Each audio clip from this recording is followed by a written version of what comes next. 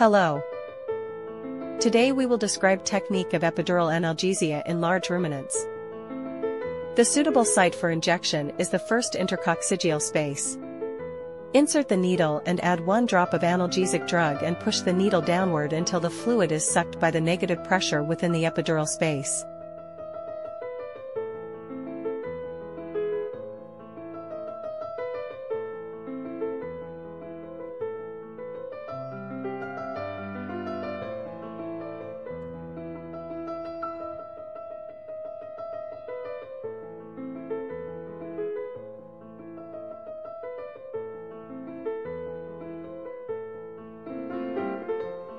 Slowly inject the recommended dose according to animal's age.